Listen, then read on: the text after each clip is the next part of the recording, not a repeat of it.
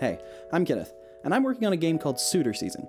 It's a dating sim where you play as a princess and your goal is to avoid romance with a suite of horrible princes. This is an extension of a Game Jam game that I made a while back. If you want a more detailed look on how this project started, you can check out the initial devlog that I'll put in this information card up here. Now, in that initial devlog, I did briefly mention the conversation manager, but I didn't go into any kind of details on how it works. For this devlog, I want to go over the features that I've added to the conversation manager, but to do that, I need to start with an explanation of how it currently works. To start, what does my conversation manager do? The purpose of the conversation manager is to take in a conversation object and handle it appropriately. In my case, for Suitor Season, it means entering the dating sim part of the game and signaling the UI on what to display. Anything that the conversation needs to do is handled by the conversation manager. Now, what is a conversation object? That's just a directed graph of conversation nodes. If you don't know what a directed graph is, it might sound a little scary and technical, but it's actually extremely straightforward. A graph is just a series of connected nodes, where a node is any piece of data. So node A is connected to node B, which is connected to node C.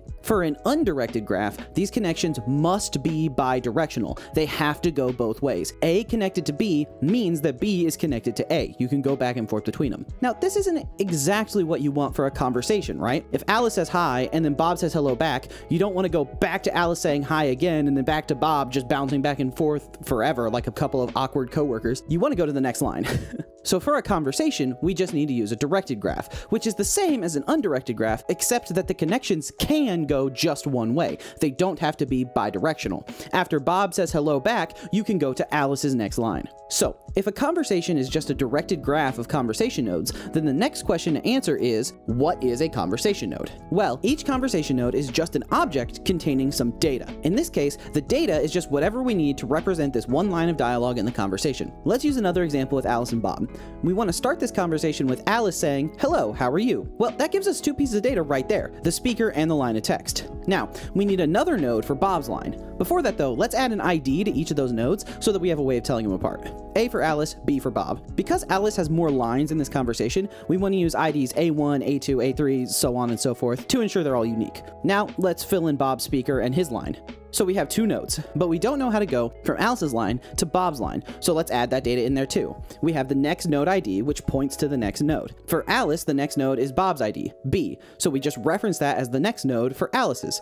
Then we create a conversation node for the final line, link it up as the next node in Bob's line, and we have a full directed graph of the conversation, as you should be able to see on screen. Now, Alice's second conversation node is the last one for this conversation. You can handle that many different ways, but I just point to a global end of conversation node, because it has a few benefits, but mostly just that it makes it really obvious when you're looking at the end of the conversation, because it's in giant capital letters saying end of conversation. So that's the basic structure of a conversation, just a directed graph of conversation nodes. And the conversation manager is only responsible for understanding this graph, how to start traversing it, signaling the conversation UI, handling transitions between nodes, knowing how to exit the conversation when you reach the global end node. Anything related to parsing and understanding this digraph of conversation nodes is the only responsibility of the conversation manager. That's all it needs to do. But the example we used is a linear conversation, and my game is a dating sim. Dating sims very famously have choices in them. If the game you're making doesn't have choices and the dialogue is all linear like the example, it's just a basic conversation system, you don't need a very complex system. What we've just described will work for you. But in my case, we need to figure out how to add choices to this. So let's expand our example. Alice now has a choice for how to respond to Bob. She can either say she's doing well, like she did in the previous example, or she can say that she's having a rough day. Now, like I said before, a conversation node is just an object containing the data we need. That's all it does. In this case, obviously, we need to have the two choices listed in the data. So we can just add a list of choice objects. And we can put similar data in these choice objects that we have in the other dialogue nodes. An ID, a line, the ID of the next node. Each choice is basically its own little conversation node. Now, for my game, the main character is the only one that can make decisions, so I don't need a speaker field in a choice object. But depending on how you want the conversation system in your game to work, if you have other party members or other characters make choices or say different things to guide the conversation, you can put whatever information you want into these nodes. All they do is hold the data you need for your system. Now for the example on screen, I ended the conversation after a choice was made, but you can point to any node from the choice options to continue the graph for however the conversation goes based on the choice you made. You can lead into almost entirely separate graphs based on a decision made earlier in the conversation, if you wanted to. In fact, let's throw up an updated example conversation to show how the graph might look if Bob decided to respond to Alice based on what she said, rather than ending the conversation conversation after she makes her choice. But now we have to take the conversation manager into account, because it's responsible for understanding the directed graph, and the problem we just introduced is now the nodes aren't always the same. One of these basic dialogue nodes is way different than a choice node. Now, we could make the conversation manager look at the fields to decide which kind of conversation node it's looking at and what to do based on the information present in any given node, but the way I did it, and the way I think is best for conceptualizing this, is just to give each node a node type.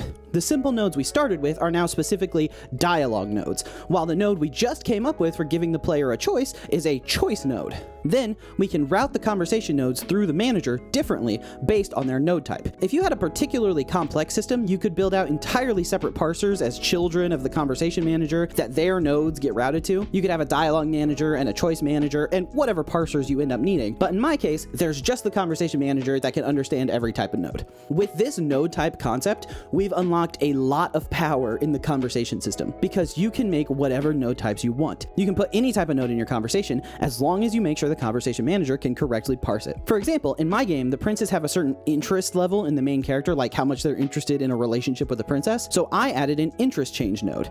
It's used on the graph when the prince's opinion changes, like if the princess picks an option that they don't like or says something rude, then they can lose interest in the princess by having the conversation run through an interest change node that lowers their interest level. And then I added to the conversation manager to understand it needs to signal the prince and change the interest level when it hits that node. This system is ridiculously extensible. You can add a node type for anything in your game. You can add an item gain node type that gives the player a specific item as a part of the conversation. You could have a set flag node type that sets a flag on the player to keep track of the things they've done, like you can only enter the cave once you talk to that guy, that sort of thing. You could have a heal your party node that completely restores your party to full health, like what happens when you have a conversation with Nurse Joy at the Pokemon Center. You could add conditional node types that branch out the conversation based on what's going on in your game, like, oh, this young lady will only say this specific thing if it's raining. And you can combine all this together to create incredibly complex conversation behavior without any bespoke programming. It all works by setting up your directed graph using the node types that you've supported.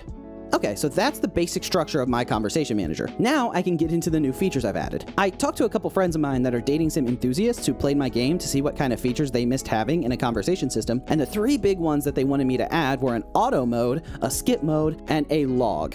Now, before I get into the details, I want to say that the UI I made for these features is very placeholder, because I'm planning on doing a complete overhaul of the UI that's currently there. I'm just not in love with the way it currently looks, and I think it could be a lot better. Plus, I have an industry friend who's like a UI UX genius, so I'm definitely going to pick his brain before I make any updates based on what I think looks good. But anyway, let's start with the auto mode, because it was super simple to add. Essentially, they just wanted a button that lets them turn on auto mode, where the dialogue continuously moves forward without needing them to press something every time a line finishes. Now, conveniently, when the conversation manager parses an interest change node type, it signals the change to the prince and then immediately goes to the next node. So I kind of already had auto mode in the system. It was just limited to this one specific node type. All I had to do was generalize it, plug the other node types into it, and add a button that allows you to toggle whether or not you're in auto mode. You can see on screen how once I've toggled the auto mode, it just progresses forward at the end of each line as you'd expect. It's a very simple feature. The next feature I added was the skip mode. This is a lot more complex than auto mode, partially due to needing to define how exactly a skip mode will work. The way I chose to implement it is that if you have the skip mode enabled, then whenever you encounter a dialogue node, it will progress immediately to the next dialogue node. Once you encounter a dialogue node you haven't seen before, it will stop skipping forward and turn off skip mode. Let me know in the comments if that makes sense to you, or that's not at all how you'd expect it to work. I've heard a lot of dissenting opinions on how skip should work in a dating sim, including like even small details about when it should turn off, if it should persist between conversations and characters, that sort of thing. I might need to make it like super customizable in the options so you get the exact skip behavior you want, and I might just need to add like a fast forward mode that does the other version of skip that I commonly hear people want, but I'd love to hear in the comments what you would expect from skip. Anyway, let me just talk about the feature. Now, the Game Jam version didn't have any kind of save system, but since then I added a save system to the game. I haven't added the UI for like the save load menu yet, just the engine features, so it's not completely done, but look forward to seeing it in a future devlog. But the reason I bring it up is because I need a persistence system for keeping track of which dialogue nodes you visited before, and this needs to be a separate persistence system from whatever you're using to save the game. That's because in a dating sim, when the player starts a new run and starts a new save file, they expect to be able to skip past dialogue that they've read before in a previous playthrough. This means we need to keep track of which dialogue nodes the player has visited across all of their playthroughs completely independently from their save data. So I added a conversation persistence manager as a child of the conversation manager, whose only job is to keep track of the persistent state of these dialogue nodes. It keeps track of a resource called the conversation persistence file. It writes this resource to disk whenever the game saves, or autosaves at the end of a conversation, and loads it in whenever you start up your game. This resource is basically just a list of all the dialogue nodes you've seen before, using the unique ID that is the combination of the prince, the conversation ID, and the conversation node ID. Whenever the conversation manager parses a dialogue node, it tells the conversation persistence manager that that node has been seen. Then, the conversation manager updates their list of IDs to include that one. Now, I'm kind of glossing over the implementation details here. It's not exactly just a list that I casually add to. I'm using dictionaries of the conversation ID to the persisted list to increase our lookup time so that we're using dictionaries rather than searching through an array of like thousands of IDs every time. And also, I broke the resource out into 7 resources, one for each prince, so that we can free up and load in these resources depending on the prince you're talking to, rather than just having a bunch of IDs sitting in memory that we're not even close to using. And all that might be unnecessary optimization that could even cause problems based on that file load and how Godot handles those nodes just sitting around, but I would need to look more into it, and it's fine for now. So anyway, back to the feature. If you click the button that turns on skip mode, which is only enabled on nodes that you've previously seen, then it will override the automatic mode to tell it to automatically progress forward. And also, when you turn on skip mode, it overrides the text speed and increases it by a lot, like massively, so that it almost feels immediate. To do this, I did have to implement this variable text speed, which I didn't have before, but I was going to need to implement that anyway because I wanted to add it to the settings menu as a customization option. So when you click skip, it'll start scrolling the text very quickly and automatically progressing forward.